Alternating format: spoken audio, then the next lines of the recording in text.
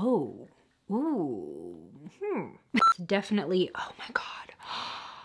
Is this just gonna be like a whole trial of fails? Today I have a handful of new drugstore makeup to test out with y'all. Honestly, there have already been so many new makeup releases this year. It's been a little hard to keep up, so I'm excited to try out all of these new products and share what's actually worth picking up. We're gonna dive right in, but first, if you're new here, hi, my name is Miranda. Welcome to my channel where we talk all things budget beauty. If that sounds interesting to you, then become the newest member of the Slashed Squad by hitting subscribe and the bell icon. First up, we have a product that I talked a little bit about in my Will I Buy It video, and I did. This is the e.l.f. Power Grip Primer. It is a clear, kind of tacky formula that's supposed to really extend the wear of your foundation.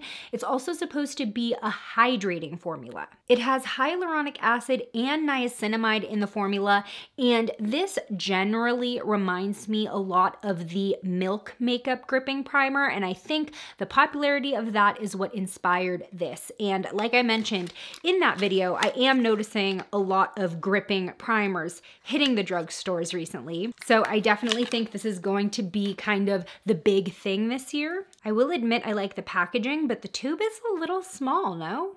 It is not even a full fluid ounce. How much did I pay for this? $10. There is the consistency. It's a little jelly, a little runny. Oh, ooh,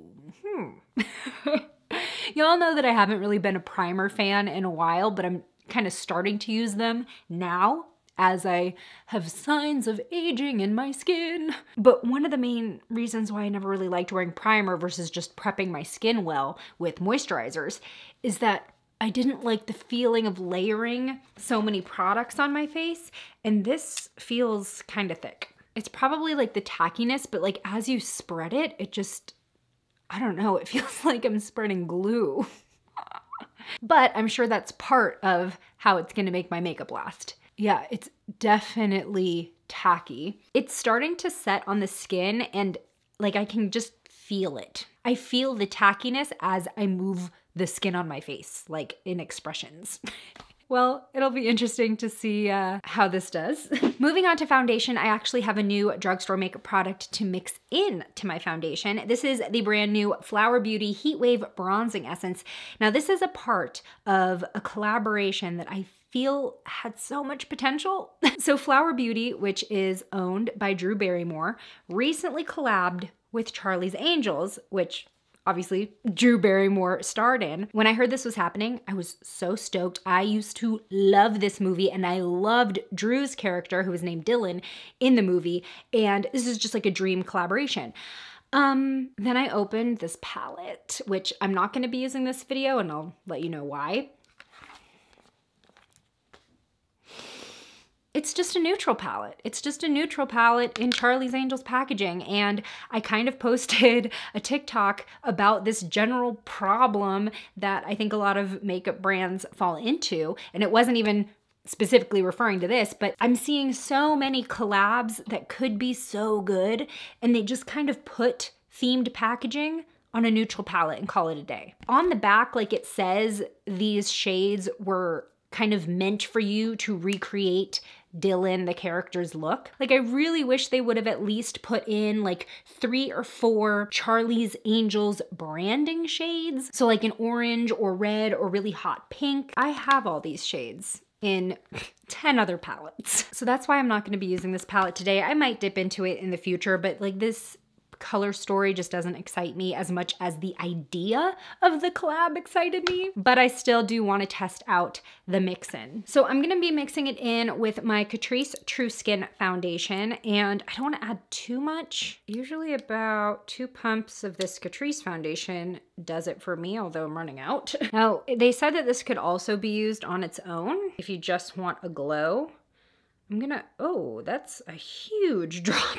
I'm just gonna stick with that one glob of a drop and mix that in and see what we get. Ooh, okay. I'm not sure if the camera's gonna be able to pick this up, and I am gonna have to add a little bit more. It's adding a little bit of just a bronzy radiance, but it's not really obvious or out there, which I'm very happy about. I was a little worried that this was going to glitter bomb my foundation, which, oh my God, I am tragically low on. Come on, come on. Just give me enough to finish this look. I think I can stand to do actually like 2 more drops. These drops are kind of big though. It's a weird texture, not gonna lie. It doesn't quite seem to be affecting my shade too much, which I'm also happy about because we don't want like a totally bronzy tan face and then compared to my neck, it's crazy looking. Ooh, I really like this, especially for winter. Just adding a little bit of warmth, a little bit of glow. Now, just kind of going back to that primer, my foundation is applying really nicely over it. Although this foundation just rocks on its own too. Like everything's feeling pretty good and it's actually looking incredible in my expression lines. I feel like I'm getting a really pretty built-in highlight from it just on the tops of my cheekbones. So this is something that I could see myself using if I'm not gonna do a full face of makeup, but I do want that dimension in the face. I want a little bit of that glow in the highlight. Okay, wait, I just have to show you. Hold on. I really think this primer is doing the most on my nose. Let me zoom you in so you can see this a little bit clearer. Okay, usually I really have to work at my nose to like get all of my pores smoothly covered. Applying this foundation over the primer on my nose, what pores? Zero, nada. My skin looks so smooth. And earlier this week, mind you, I had like dry patches all up on here and my foundation was applying so weird and patchy and it's looking really good. Okay, so I might not mind the texture if my makeup stays looking like this all day. Wow, even like over this honking zit that I have, I know that it's dried out because I put a treatment on it last night. Wow. All right. We have a new eyeshadow palette from Milani that I'm so excited to dip into. This is the Milani Gilded Flora eyeshadow palette. So they did just release their whole Flora makeup line, which included the Color Fetish matte Flora lipsticks, which I reviewed a few videos back. And this is the corresponding eyeshadow palette. So I'm loving this color story for spring. We do have a good mix of neutrals in here to make this very wearable, but we have these pops of purple and pink with metallic roses and metallic violets, as well as some yellows and golds. So I'm just gonna prep my eyes with the Milani eyeshadow primer. What better way to set us up for success? I think they also did a really great job balancing shimmers and metallics with mattes. I'm loving how many matte options I'm seeing here. So I think I'm gonna start by using Garden Path, which is somewhat of a light beige. And I'm just gonna use that to set my primer now. These mattes are quite powdery. A lot of kick up in the pan, but that also signifies a really soft and buttery formula. Yeah. I don't mind kick up as long as there's a reason. This is like the perfect base shade for me. I'm going to go into Orchid, which is this matte purple. And I'm gonna work that into my crease, sort of winging that outward. I've got a good amount of pigment to start. Looks kind of buildable. Just gonna dip into Botanist, which looks like this beautiful metallic champagne, and put that on my brow bone. Okay, so it's going on a little bit more glittery than metallic, but I'm assuming if I were to wet my brush, which I will do for the lid, it would apply a little more opaque, but even this is a beautiful effect. Now I do think I'm gonna go for like an old school cut crease with this look, just to get the effect that I want. So I'm gonna take some concealer and carve out underneath that pink shade. Now, full disclosure, I am using Tarte Shape Tape for this just because I don't have any other matte concealers on hand, but the alternative to this at the drugstore would be the e.l.f. Camo Concealer, the original one, not the hydrating one. Mine just went bad and I do not want to put that on my eyes. All right, next I want to dip in to basically all of these gorgeous metallic colors. First, I'm gonna dip into Bouquet, which looks like this rose gold, yellow gold duochrome. I'm wetting my brush first. Hopefully it gives me the effect I want. Ooh, I don't know about the wet application. I might have to try with my finger. I'm just not sure if I can get in that corner with my nails. Okay, I just want to swatch this with my finger so you can see the actual intensity. Ugh, So pretty. Okay, how can I do this with my finger on my lid? I think I got a little bit more color on there. I just want to be careful to not like ruin the cut crease. Now moving on to the middle portion of my lid, I'm gonna go in to In Full Bloom. I kind of wish there was a little more like metallic glow to this shade, like a little bit more of a foil effect, if that makes sense. That's what I was expecting from just looking at it in the palette. Now I am getting a ton of fallout. I'm not sure if you can see on the tops of my cheeks here. I have so much pink glitter. Lastly, I have to dip into this Forget Me Not. This looks like a lavender / pink duochrome. Yeah, you know what? These ones don't really react to wet brushes as much as I thought that they would. It's definitely, oh my God. That is the most beautiful color I've ever seen in my life. Love, love, love it. Okay, wait, now I need to figure out how am I gonna wing this out? So it's just kind of hitting me now that these shades, these metallics that literally I fell in love with at first sight, they swatch beautifully if you're just gonna put them like on the back of your hand. I mean, that is drop dead gorgeous. In practice, they're a little hard to use. I wasn't expecting that. I mean, obviously the finger application is going to be your best bet, but both with a dry and a wet brush, I'm not really getting the results that I was looking for. And sometimes you just can't use your fingers if you need precise application like this look would call for. Plus the fallout is sort of getting to me because now I have like this pink and purple holographic glitter highlight that I wasn't planning on wearing today. I was really hoping for this purple to make more of an impact than it is. I just can't figure out how to do it with a brush. Like I really didn't want to give this a bad review, but this is already way more time than I planned on using on my eyes today. And it's not exactly what I wanted in the first place. Hopefully we can turn the vibe around with the latest liquid liner at the drugstore. Say that 5 times fast. This is the new CoverGirl Exhibitionist Lash Enhancing Liquid Liner. Now when I first saw this, I thought that this was gonna be like a lash serum liquid liner combo, and I guess it kind of is,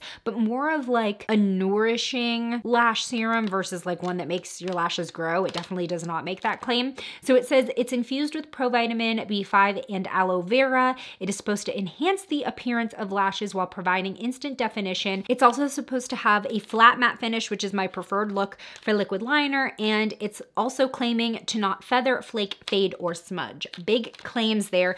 Now, CoverGirl went fully cruelty-free several years ago, but since then they've been making a lot of vegan products as well, and this is one of them. Just thought I'd throw that out there. I really love that the brand is committing to moving forward in that direction. Like they're walking the walk and not just talking the talk. Now, just opening this up, we have a felt tip. For some reason, when I bought this, I thought it had a brush tip. I hate felt tips, okay? If the liner is good enough, I do like that it is a longer felt tip and it does come to a very, very sharp point, so maybe there is still some precision to be had. Ooh, okay, it is really gliding on. Not bad. I'm really using like the tippy top to see how thin and sharp of a line we can create with it, and so far, so good. Wow. It is a little bit more flexible than I prefer because I feel like it's just gonna like snap back on me, but that is a really sharp wing. I don't think I've ever been able to get that thin and sharp of a point with a felt tip liner before. So first impression's not bad. I'll eat my words because this felt tip is doing the work. Now let's just see if it stays gliding on smoothly because felt tips are notorious for drying out pretty quickly and sometimes even on the first go. This side did not come out as great. Let me see if I can fix it. Is it me or is it the liner? Yeah, I'm already getting less product flow into the very tip of the felt tip. I don't know if you're able to see this, but you can just sort of see where it started to dry out mid-application and skip. And I was just not able to get that really sharp, precise point on this side because just after doing this, which came out beautifully, it already started to dull the felt tip. Yep. Dang. It's just felt tips suck. I don't know why people still use them. You can see the felt tips start to bend at the very, very top. And once that starts happening, you lose the ability to get really, really sharp points like that. They turn kind of blurry and smudgy. Is this just gonna be like a whole trial of fails? No, I have hope. All right, just prepping my lashes. I'm gonna throw some falsies on because I always feel better in falsies. I'm gonna breeze through my contour, blush, and highlight. I'm using the Essence Matte Bronzing Powder Palette. I'm trying this new thing where I don't bring my contour like all the way towards the center of my face. For blush, I've been obsessed with this shade recently from the Milani Baked Blushes. It's called Rose de Oro, and it's basically like a warm pink with a little bit of golden shimmer to it. Although I'm also gonna have all that purple shimmer from the eyeshadow.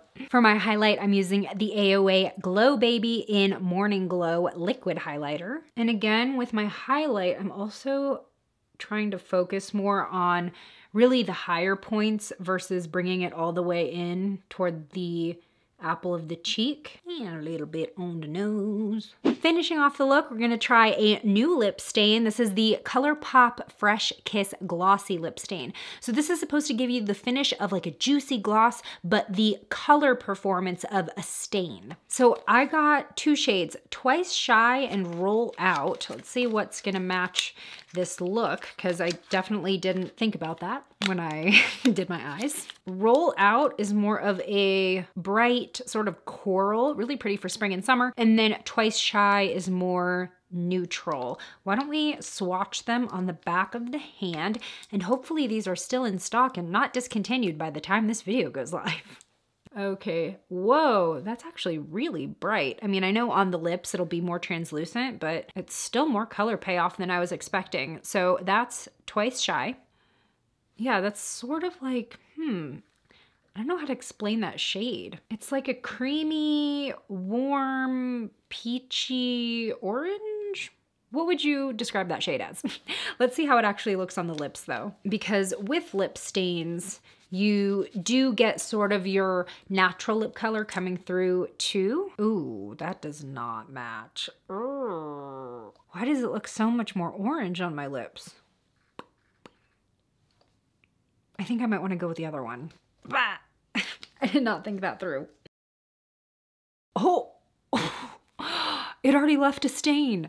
Oh, wow. Okay. Oh my God, it's so bright, but at least this is like in the same color family as the eyeshadow. This feels really nice. I'm not necessarily seeing like a lot of glossiness to this. I'm definitely getting traditional lip stain vibes. This is a little stronger than I expected, which is definitely not a bad thing because a strong lip stain would definitely come in handy and would be a welcome addition to my collection. I mean, there is like a wet appearance to it.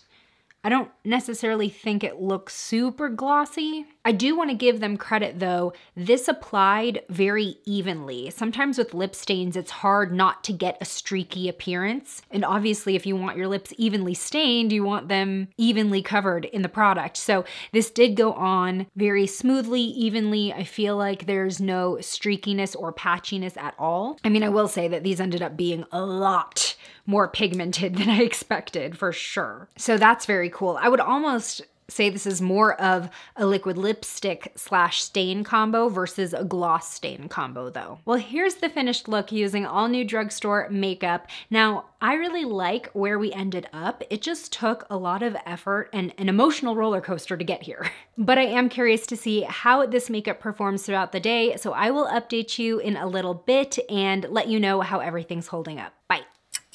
It's been 8 hours since I put this makeup on, and as much of a crazy journey the application process was, a lot of it ended up really surprising me. So let me just zoom you in. I'm gonna go in the order that I applied these products in, starting with the primer. I'm obsessed. This primer seriously impressed me. I did not expect it to perform this well. I'm just blown away because it looks like I just did my foundation and it's been 8 hours. I'm not seeing any breakdown. I feel like I've retained nearly all of the coverage that this foundation gave me at the beginning of the day. And this foundation is a great foundation, but I feel like there is, you know, a noticeable amount of wear throughout the day, and this just looks fresh still, especially around my nose. That is an area that I can usually count on my foundation breaking up, like around here on either side of my nostril. Usually I see separation there, not today. On most days, I could also bet on there being some breakdown right at the center of my nostrils. Not today. My pores are still blurred on my nose and my cheeks, but what I am the most happy about with this primer is how it kept my foundation out of my expression lines. I mean, the most that I'm seeing right now is this tiny, tiny subtle crease with my deep 11. But if you watch me regularly, you know that typically I get these expression lines up here, and that is where a lot of makeup tends to settle. Not today. And even in my laugh lines, I'm not seeing a lot of creasing or settling. I am just floored. I do just wish that it was a little bit more lightweight. I feel like I would get more use out of it that way. Right now, it is for sure going to be reserved for these like full-on, full-face glam makeup days. So if you have a hard time getting your foundation to stay in place, stay out of fine lines, go and run and buy this primer. All right, moving on, I did want to correct something that I said earlier. I really thought that this Flower Beauty Heatwave bronzing essence was new because of the way that they sent it to me as part of the limited edition Charlie's Angels collection, which is also how they have it on their website. But this is not a new product. This is just a core product that they're including as part of the Charlie's Angels collection, which is limited edition and new. I'm kind of confused by it, but